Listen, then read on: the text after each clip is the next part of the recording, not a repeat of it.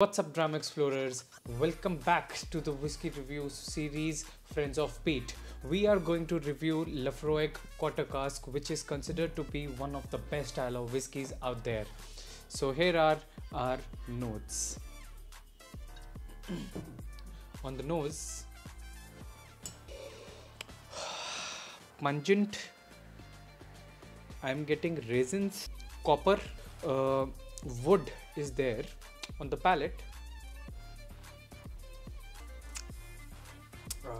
slight medicinal touch. The sweetness, this has influence of sherry, sweetness, toffee. The smoke is not very prominent, but the bitterness is highly prominent. My upper lip is numb. You should try this once at least, and do let me know how you find it in the comment section. Enjoy your dram. Have a safe drinking session.